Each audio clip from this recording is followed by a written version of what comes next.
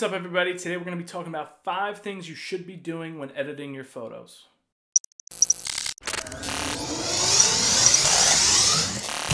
These 5 things that we're going to be talking about are not program specific, so whether you're using Photoshop or Lightroom or just the app on your iPhone, it doesn't matter.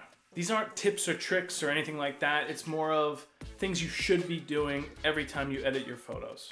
But before we get started, if you can please hit that like and subscribe button, it really helps me out. I'm going to be releasing new videos every week, so stay tuned for those. And if you haven't already, please check me out on Instagram at @NickCameron_. I put the link in the description. So number 1 is cropping. I know you just went all out and just bought a brand new camera with a full frame sensor, something like that. But oftentimes when you don't crop your image correctly, it creates a bad composition. Just by adjusting the frame, you can make your photo tell a story, create a different mood, or just make an image that's more pleasing to look at.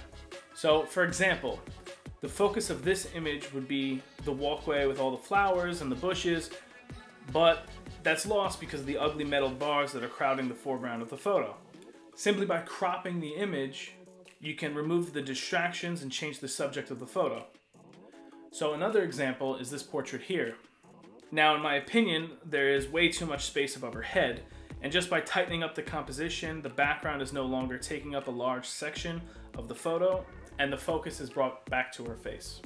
Number 2 is white balance. Oftentimes when you look at a photo that you just took, when you bring it into Lightroom or Photoshop or whatever, the colors don't match what you saw when you actually took the photo. That could be because you had auto white balance on and your camera automatically made adjustments for you, or you were shooting with the wrong white balance. In that case, don't worry, it can be fixed. Fixing this could be the difference of a good photo or a bad photo. After making a few lighting adjustments to this photo, the colors look way too yellow and orange.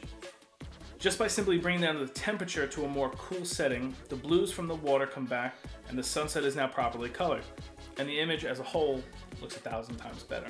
Number 3 is highlights and shadows. When editing a photo, even if it's properly exposed, making simple adjustments to the shadows and the highlights after the fact can accent shadows or highlights or even just change the mood of the photo altogether. Now, this is especially important if you use presets or filters, because not all filters or presets are made equal. So you can have a preset that looks good on one photo, it's not going to look good on every photo. You still have to go in and make adjustments. Filters are not one size fits all, and keeping shadow adjustments and highlight adjustments in your head when you put a filter on can really make a big difference. So in this photo of a dog I took, I applied one of my own Lightroom presets, link in the description. You can see how the tones are better, but the shadows are basically black, and the highlights are all blown out. But just by bringing up the shadows and the highlights down, you can see that it's just a more pleasing image to look at. Number 4 is contrast. Adding too much contrast to an image can make your photos look unprofessional or just bad. Not enough contrast, you start losing colors and the depth of your image. But the right amount of contrast can enhance your image, accent specific colors, and even make slight adjustments to your light. So in this photo here, there's practically no contrast, but you bump it up way too much and it looks crazy. But with the right adjustment, there's a balance of mood, lighting, and color that adds to the photo in a positive way. Lastly, number 5 is sharpness. I see it all the time where photographers use too much sharpness. They bring that slider all the way up and it looks terrible and it looks very unprofessional. Also, if you're shooting portraits, it's not the most flattering thing to do to someone's face when you add too much sharpness. Sharpness can be a good tool, but a little goes a long way. This also applies for removing sharpness. You know, when you have an image that's too crisp, you want to bring that sharpness down a little bit.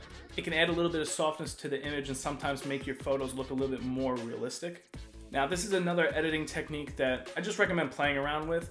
You know, move that slider all the way up, move that slider all the way down, and just see how it affects your image. So that's it. 5 editing tools and techniques that you should be conscious about every time you edit photos. The right adjustments can make or break your image. So edit responsibly, and I'll see you guys in the next video.